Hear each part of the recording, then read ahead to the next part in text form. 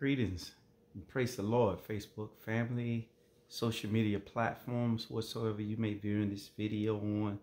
I wanted to come to you briefly this afternoon, once again, speaking upon the topic, the emotional me, part 2, the emotional me. And many times this message is relating to many times the emotions of things that we don't understand, that it's kind of bubbling up in the midst of us, and why sometimes we become emotional, and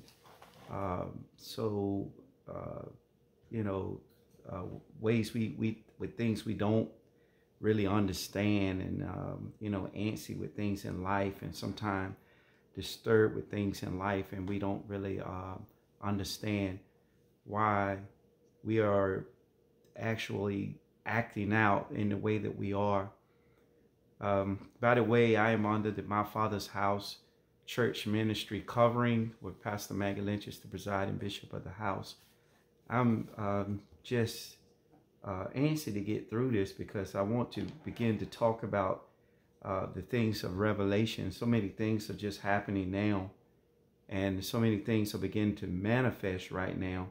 I just wanted to begin to get into that topic, and I will be coming to you in some of the next upcoming broadcasts of what the Bible says about the final days, and just bringing you from some of the texts that we used in the seminary when I was studying at the Bible College here in Rocky Mount. These are some of the books which we use, what the Bible talks about, the revelation and revealing of things to come. And I just wanted to basically, hey, Cuzzo, good to see you viewing. Praise the Lord. I wanted to speak to you briefly on some of these things, but this one is referring to the emotional me, the emotions of me, and why sometimes we are just vented out and we don't understand why we act in certain ways.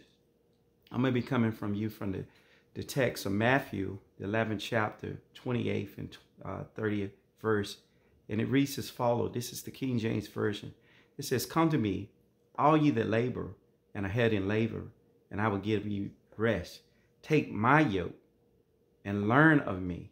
See, the thing is, first of all, we got to take the yoke of God, because there are many yokes and things that we are yoked up against, which begin to stress us and cause us to put a lot of energy and anxiety, because we're trying to figure out, why did we had to go through things in life? Why did, this one do this to me, and why did that do that to me? And we're trying to sort out all these pieces, when in terms God uses many things in his hands as tools to guide us basically to him. And when you can allow the things that God had used as tools to be your guide and to be your steer, it's like a boat in the midst of the waters. There are all types of waters. Sometimes they're calm waters. Sometimes they're choppy waters. Sometimes the waves are just so overwhelming that it seems like it's just going to destroy the ship. So God allowed many things in the bringing of our lives to basically draw us to him. And we become emotional because of the events.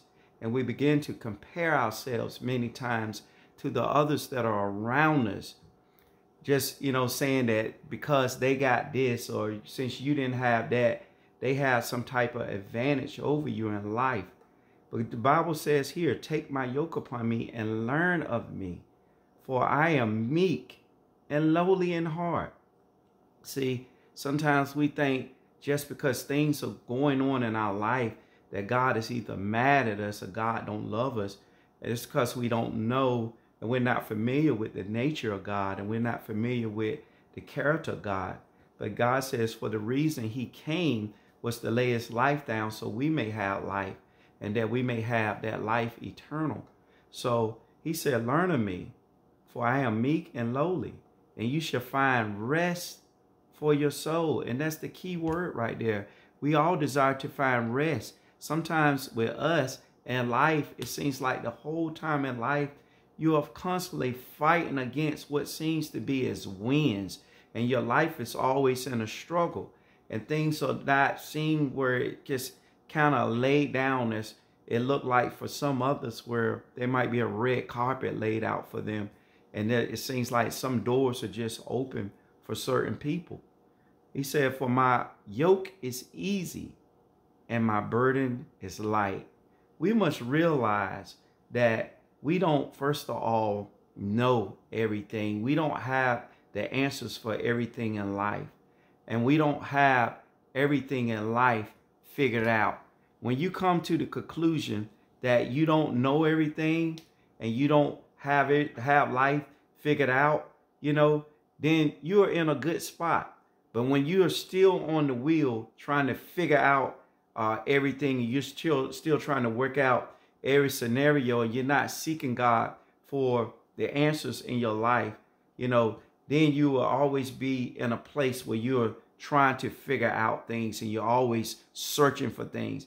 And many times, all this had to come this way. Many times when we are trying to figure out all the voids in life, we kind of put the wrong things into the equation. Figure that if I had this, or if I do this, or if I had her, if I had him, or if I had this particular thing or that particular thing, then my life would be made complete. When all terms, there be many things in the earth that will constantly have us always trying to implement and put things. And this is what I call or refer to as the God of things. Because, see, sometimes people put things in life to try to subdue the voids in life. And when we try to replace those voids with a longing that our soul and our spirit has for God, it will never be complete. You must determine, every man, that either I will carry the weight, or I will basically shift that weight and give it to God. I need insight on my mess. I need insight on my mess. I need insight on the woes in my life. I need insight on the things that I am facing, the opposition in life. I need insight, and only God can give me insight. Sometimes we could go to people, and God may have people to come into your life that will basically share informative information to basically point you in a particular direction that you may have the edge on a situation. But only God could see the full outcome and the full journey of what you would be going against, and what you would be up against in life. And many times we don't desire to seek God because God is a spirit. And the Bible says they that worship him, or those that come to him, must first come to him in spirit and in truth. So until we have the mind of Christ, that is the Holy Spirit that is in us, that's renewing our mind and renewing the affections of the heart, then basically we are basically seeking or searching with emotions. And emotion is based on the things that are going on, just like happiness and happening. Happiness and happening is based on your happiness. When your happiness is based on what is happening, and when your happiness is based on what's happening, the things that are going on in your life detects how your emotions are, how you would be. If things aren't going right, then you feel down. If things are going perfect, then you're happy. So we don't want to be of a people where life is basically just kind of messing us around and just shifting us all over the place. We have had people to try to point out that when you've been around people that's always trying to point out the imperfections in your life, and these things agitate or irritate you. What do you do when you realize that it puts an awe and a doubt on the curiosity, sometime in our life, where we begin to ask ourselves, am I this way? When people are always trying to point out some of the faults or the things that are within us, and we are trying to basically go around people to be accepted, to just fit into society. And then sometimes when you're around these people, they are pointing out the emotional, the things that you are insecure about, for a lack of words. They are trying to put out this thing. And sometimes these things put an emotional trauma, a physical trauma in our life, a psychological trauma. But the thing we must realize, what do you do with that emotion? What do you do with it when you feel these voids in our life, when we have these pressures? Because we all in life have dealt with some type of peer pressure.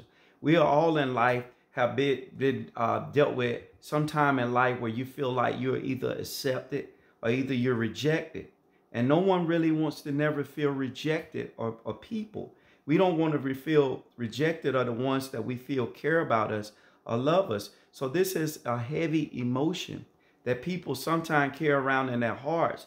And it drives a lot of people to doing things physically because we don't know what to do with that emotion that is in us. So sometimes some things, when people have so felt hard emotions, you know, some things that are so heavy that they feel like they can't share it with anybody. They wouldn't want this so-called secret to get out to anybody, because basically they have concealed this thing and it's become like a root. Sometimes things become like a bitter root because of things that you went through in your childhood. So, you know, God said that he came, just as I read prior, and he said when we are heavy laden and we have the emotion, there are things that we need to lay a rest that are in our insides that many times people are carrying around, and they just become, since they have these things that they dealt with in their childhood, and we didn't know what to do with them because, just as I said, they mess with your emotional, their emotional trauma, then physical trauma and psychological trauma that people have dealt with in their upbringing, in our childhood, and things that just mess with you emotionally to the point where you just become a certain way. And some people say, this is just the way I am. But do you know, when you say that this is just the way that I am, it points to the fact that you realize that there is another way. When you say this is the way, when God says there is a way in Proverbs 14:12 that seemeth right to a man, but the end thereof are the ways of death. So, you know, in actuality, there's some things that have just messed us up emotionally and just traumatized us in our upbringing. And we need to die to those emotions, because those emotions saw where the devil saw the greater person who you could be and the greater person who you would be. He would desire to just disrupt that. He would desire to just interfere with that you may have some things that when you would be your best, because there's some things that you didn't deal with your emotionals and the psychological and the physical and the emotional things that you didn't address. These things play out in your behavior, where you react a certain way in your adulthood or later on in the future in your life, when you would desire to develop a characteristic to flow from you that would just be pleasant. These things interact. Now you got alternative thoughts and things that come to your mind, and you're thinking things that are contrary to the way things really are, because of some things that are embedded deep within your spiritual self that you haven't dealt with. And many times people drag these things into marriages. They drag them into all types of relationships. You drag them into your job. You drag them into your profession. And, you know, sometimes there are outbursts, or, you know, you're just ready to just flip and you don't know why it is. Well, you know, God said when we are heavy laden and we have things that, you know, it seemed like, just as I alluded to, Proverbs 14:12, it seemed like this is the right way of things to do, the right way to deal with it. And, you know, sometimes we try to feel like if we hang out or we just drink or get high or whatever, it takes our mind. But many times those are just tools or vices that we use to try to cope with some things that we are dealing with inwardly. And we say, you know, this makes us feel good. But God never designed you to use a tool to enhance the person that you desire to be, that he desires you to be in him. Your characters that God desired to develop in him. See? So, you know, we call these vices and things, and we say that, you know, these are pleasing or that makes us happy while we're doing it. 1 Timothy 5:6 says that he or she that live in pleasure is dead while they yet live. So, it seems as if we are having fun and we're escaping the realities of life, but in all actuality, we're dead because we're dead Godward. Because the Bible says that Jesus said he come that we may have life and life to the abundance. He come that we may have joy and that our joy remain. So our joy is not hitched on when we are using what the Bible or the world relates to as spirits, because that's what alcohol is called in that term. It's called spirits. Or we're using things to increase actual the mind or come over your natural being. Because this is what these things do. They come over the natural you, and many times they increase the emotions of things that are within you, but yet it kind of soothes them. Well, you're really not thinking about what these things are doing. So these enablers, these things in which we use as basically crutches that we don't have to address the deeper desires or the deeper emotions within, it just kind of covers them up. And we desire to come to the Creator that he may basically put off counterfeit mindsets, counterfeit thinking that we think of people and things that we conjure up in our mind. And we feel that, if we don't deal with the deep emotions of myself, I could just kind of cover it up. When these things continue to manifest out of our life over and over again and actions of our life, and we don't really understand this is what's going on. Genesis 4:6-8. The Bible says that, King James Version, and the Lord said unto Cain, why are thou wroth? And why is their countenance fallen? See, we're jealous of people because of their advancing, or many times we are hating on people because it looks like they're in a better condition or something. And Lord asked this question to Cain: if they do as well, should it not be accepted? If they don't do as well, sin lieth at the door.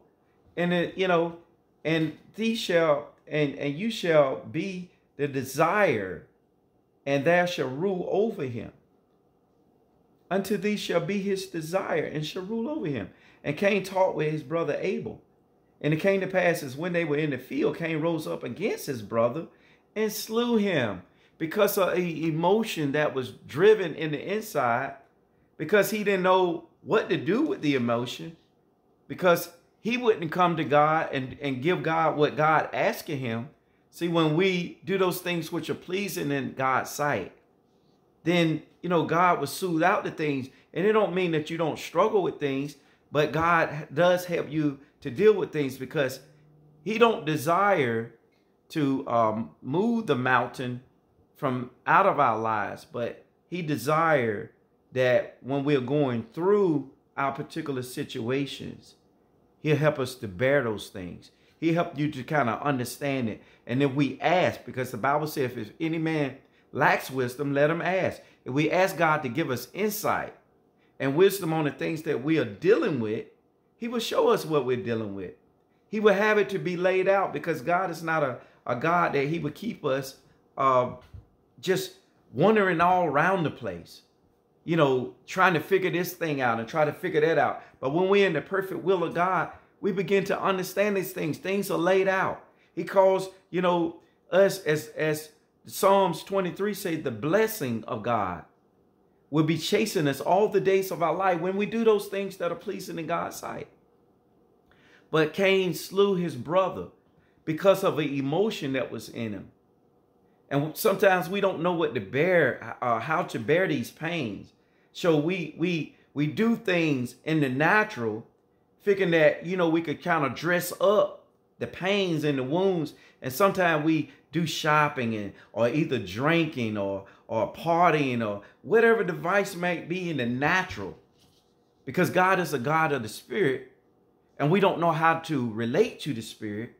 We relate to it in the natural.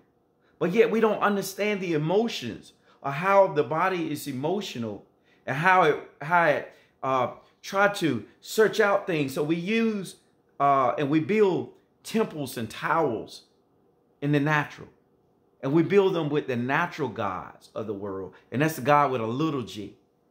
Because see, sometimes if you step on my shoe or you touch these small gods, you step on my shoe, you put something on my clothes, you scratch my car, now I'm ready to flip.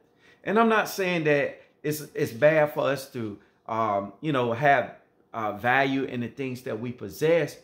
But sometimes we allow these things to take preeminence when God puts more value on the lives and people that are around you than the things that are in the world. See, sometimes our emotions are all messed up and we devalue people versus valuing God. And he told Cain, and now they are cursed from the earth, which has opened up and swallowed your brother's blood. And, you must come to face the inner being, the inner emotion. And sometimes we go back and forth with the emotion, and that is to face or deal with our past. When we're able to deal with the past and the emotions of the past, you can't go forward until you have addressed the things in your past. And that might sound foolish, but in order to move forward, whether it's physically or emotionally, you must first, gather up or embrace the things that bother you emotionally.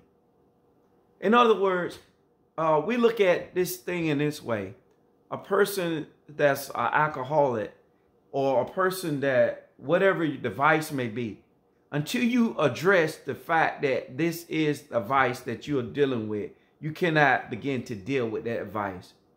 If you can't first say, yes, I'm an alcoholic and admit, you cannot begin to take the first step to basically overcoming that emotion. So until we face the thing, we will never address it, or we'll never deal with anything that we don't face. We will never deal with things that we don't address. And covering it up is not a way of addressing it. And since we won't face it, but we dress it up so we feel better. So, if I wear it, now we want the affection. We want a pat on the back from a man or a woman. We want somebody to tell us who we are. And we desire to get our place of being from the notary of a man. We need people to basically praise us, to make us feel as if we are relevant. Women wearing clothes to attract men, to make them feel affectionate, and to console the void.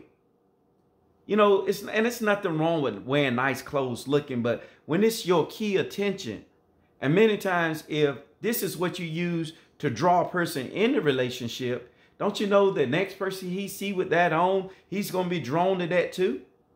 So, whatever you do to bring a relationship, you got to keep on doing it to cultivate the relationship. And so sometimes in life,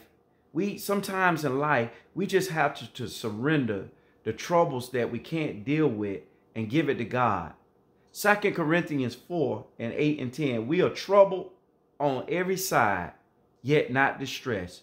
We're perplexed, but we're not despaired. We're persecuted. We're persecuted many times in life. We're cast down, but not forsaken and not destroyed.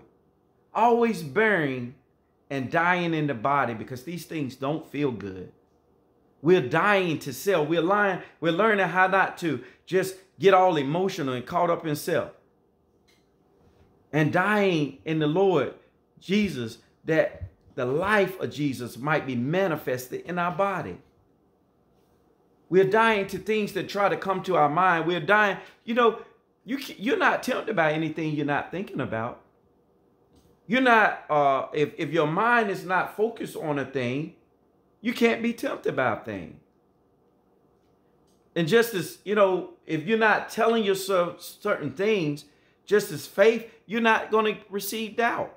If you tell yourself you can't, you probably won't. Because if you keep telling yourself this, after a while, you're going to take it to heart to believe that I can't. Because once these things are embedded and they're planted in your mind, you will never overcome it. You'll never rise up if you keep saying this. So when you begin to speak life into dead situations, when you begin to surrender these things and give them over to God. Tell him, God, that I can't bear these things. God will mend it. He will patch it up. He will give you the will and the mindset to be able to overcome these things. And when we learn how to come to God and surrender these things that we don't have the strength to bear, because God did not create us as beings to be able to carry emotions and weights and burdens. He came that we may be able to surrender all these things and give them over to him. And if we don't learn to give these things over, many times we will become emotional, and we will act out, and we will be short with people, and we will just be flying off. And many times we will say, this is just the way I am. But that's why God said we must be renewed, not in your natural, but in the spirit of your mind. Because as a person thinketh, so is he. Listen, this is Minister Williams. I'm signing off. I'm praying that something was said to encourage you, to basically bring light to maybe some things that we have been dealing with spiritually, naturally, emotionally, that when we learn to surrender all in Christ and learn to trust in him and lean not to our understanding, and the knowledge that God is in the midst of everything that we are dealing with and that we're going through, because he said that he didn't put more on us than what we are able to bear, we will see the victory in life. Listen, keep looking up, because our redemption draweth nigh. This is Minister Williams signing off from another social media broadcast. God bless you and share the riches of Christ continue to reign in your life.